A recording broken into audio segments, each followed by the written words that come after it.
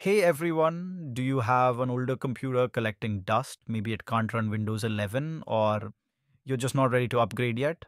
Well, before you decide to toss it out, I've got 5 lightweight Linux distributions that can transform that aging machine into a fast, dependable workstation. Let's dive in. First on our list is Linux Lite. Based on Ubuntu LTS, Linux Lite uses the XFCE desktop to balance performance with a familiar user interface. From installation, you get essential apps like Chrome, LibreOffice for all your documents, GIMP for image editing, VLC for media playback, and TimeShift for creating system restore points. If you need more, the Synaptic Package Manager lets you browse thousands of packages with ease. Linux Lite's minimum requirements are just a 1 GHz CPU, 1 GB of RAM, and 8 GB of disk space. Best part, it's completely free and maintained with security updates for years. Installing extra software is as simple as a few clicks, no terminal required. Next up, AntiX. This one's tailored for people who don't mind getting their hands a bit dirty in Linux. It leverages the ZFM IceDM window manager, offering lightning-fast performance on even 10-year-old hardware. Out of the box, you'll find Firefox, LibreOffice, FireJail for sandboxing, and a host of lightweight media players.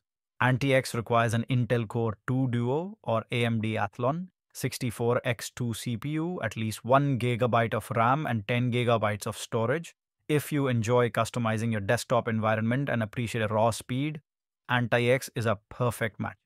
Number 3 is Bodhi Linux, featuring the Moksha desktop, a sleek fork of enlightenment. What sets Bodhi apart is its lightweight footprint combined with a highly customizable right-click desktop menu.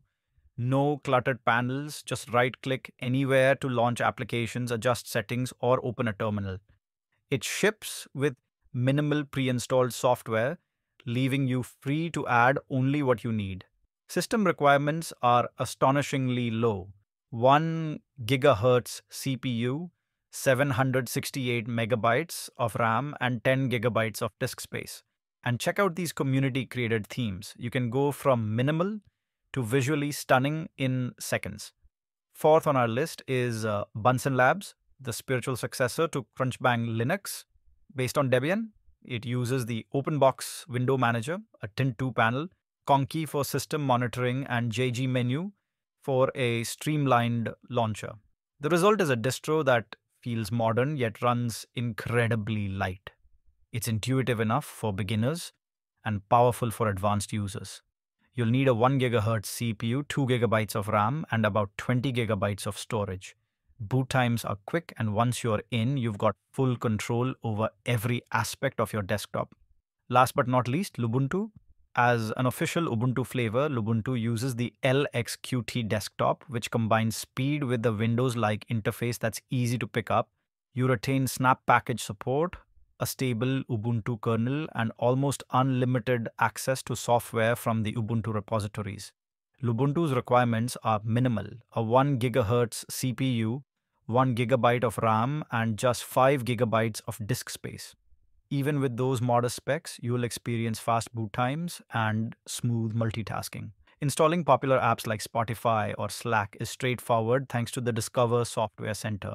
So there you have it, 5 lightweight Linux distributions ready to give your old PC a second life. To recap, Linux Lite for an all-in-one user-friendly experience, AntiX for maximum performance on minimal hardware, Bodhi Linux for a unique right-click driven desktop, BunsenLabs for a sleek Debian-based setup, Lubuntu for Ubuntu compatibility with a lightweight footprint.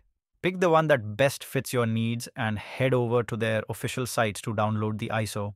If you're new to Linux, start with Linux Lite or Lubuntu. If you love tinkering, give AntiX or BunsenLabs a try. And if you want something truly different, Bodhi awaits.